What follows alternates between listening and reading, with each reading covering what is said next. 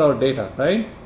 And now we have area equal to pi times this squared over 4. So that's pi times d squared over 4. That's 12.37 millimeters squared.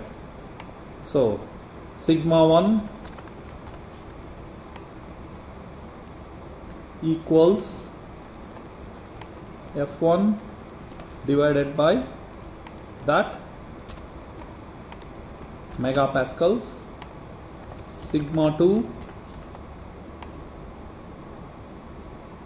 equals that divided by that megapascals.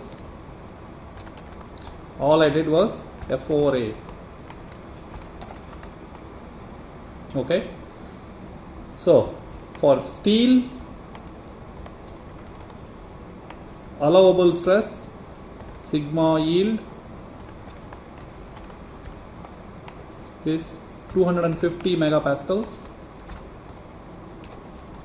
So we are safe. Factor of safety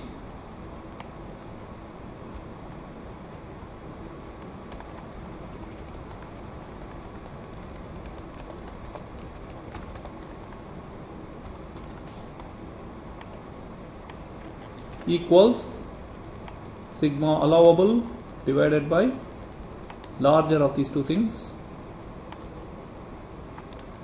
This is actually sigma allowed by sigma calculated maximum. Maximum of the sigma calculated in this case is 143. So factor of safety is 1.7. So that's not very safe, but it's still okay. Now let's look at deflections. U1 equals let's see, F times L over E over A.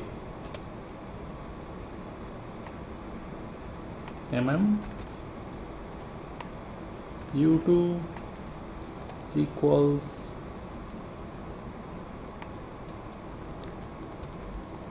F2 times L divided by E over. So the first one deflects by about 0.6, the second one deflects by about 2.04. So angle. So if you go look at this,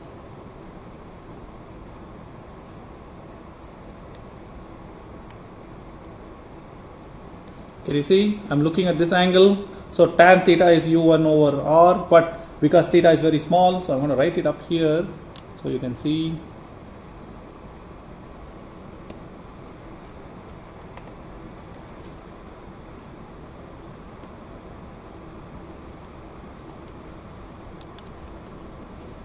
Tan theta equals U1 over RB, which is approximately theta in radians. So what will happen is, if we go all the way down here, you will get angle. So we'll close the ink tools and we're going to say angle equals U1 divided by 2000. Please remember, you shouldn't do U1 divided by 2. Units.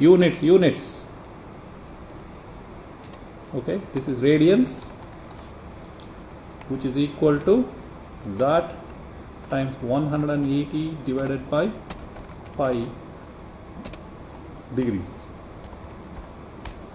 So you can see deflects very slightly, about 0.02, but we get a rough idea of what this thing works. Okay, so I want you to understand how the whole sequence works.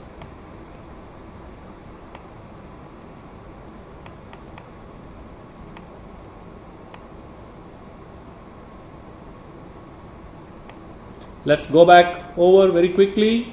So we had the problem. Our first step was external load identification. Second step is what are we looking for and what information do I need. Okay, in some cases we have to pick the dimensions and material parameters if you are doing a design. Step 3 is load analysis. This is where we use free body diagrams, Newton's laws, summation of forces, summation of moments, that kind of thing. Okay, and if you don't have enough equations for enough unknowns, you will get a statically indeterminate system. No need to panic. You have to now look at the deflections, and this is hard because you have to identify what is the connection between the deflections of the different pieces. How are they connected?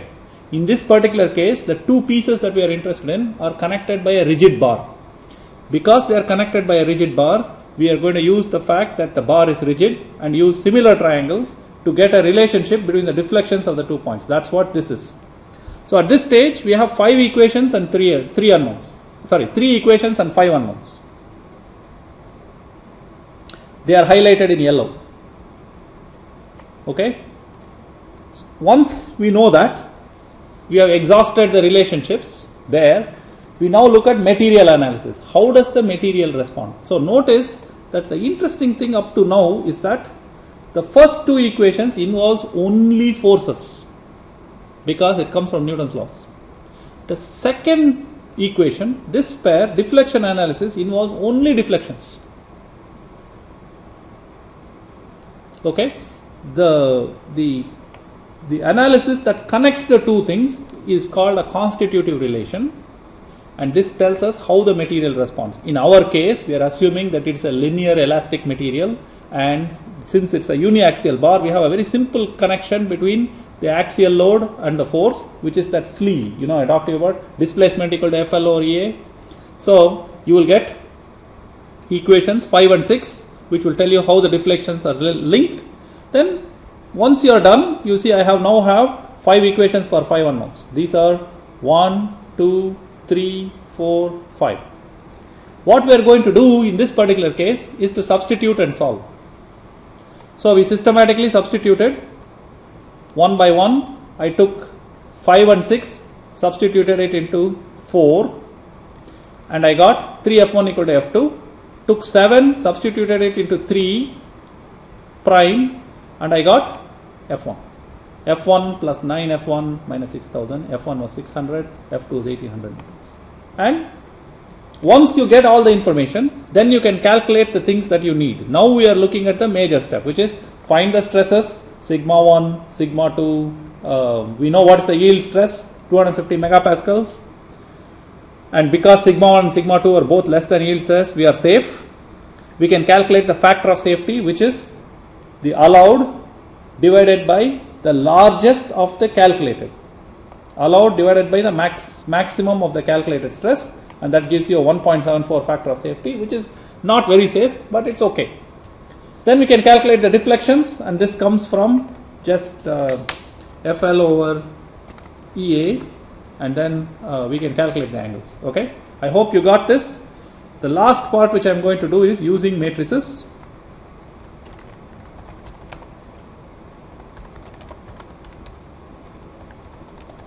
For solving. Okay, again, to help us see this, I am going to blow this up a little bit.